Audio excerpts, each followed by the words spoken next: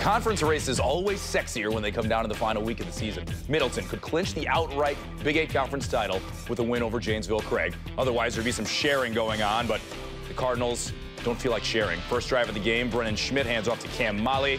Molly makes it look easy for the score. Next drive, Schmidt going to the air to Myron Ashford.